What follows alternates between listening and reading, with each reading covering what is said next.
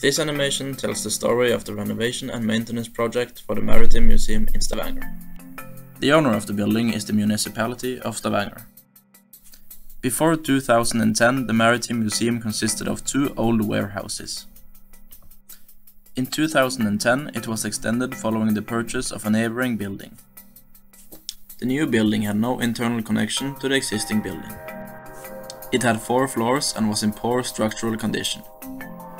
The renovation and maintenance of such buildings are the responsibilities of the municipality's estate section. The project's purpose was to increase visibility and to provide a welcoming foyer. 1.5 million kroner was granted to the project by the city council. The museum's main entrance was to be moved to the newly acquired building.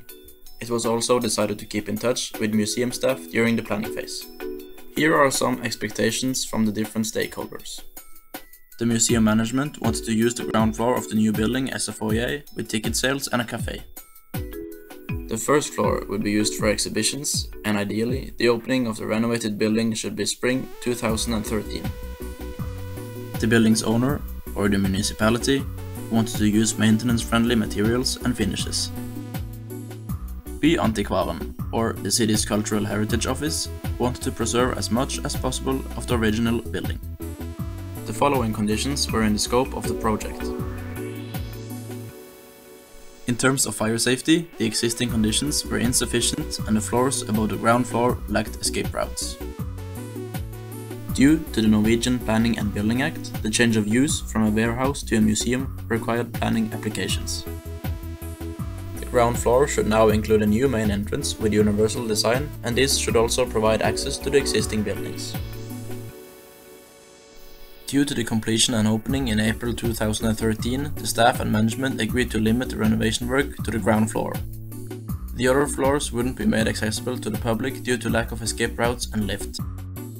It was clear that the allocated budget was insufficient, and a new proposal submitted for political consideration was approved. This resulted in a new budget of 3 million kroner.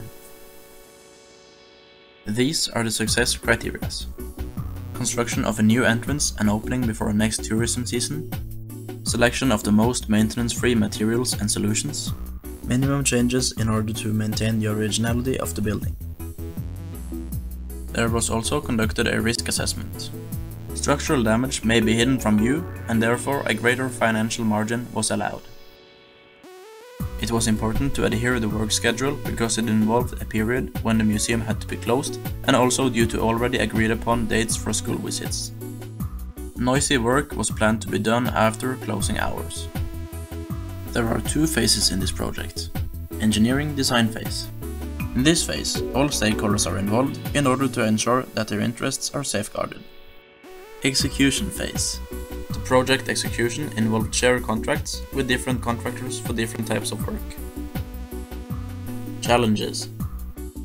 Due to little cooperation between fire safety advisors and ventilation engineers, changes in the sprinkler system had to be made. The removal of paneling revealed a wall constructed from bricks. This was easily resolved by adding a girder over the doorway. The consultant company offered another construction manager who was a recent graduate. Results. The project was completed within time frame and budget. The main entrance now faced the harbor. The ground floor was given a universal design. The staff and management were satisfied during the tourist season. Insights. It is important that consultants are motivated to perform well. Construction manager is a key person. Choose him or her wisely. It is preferable that the project manager has good knowledge of all areas that the project involves. There should be close cooperation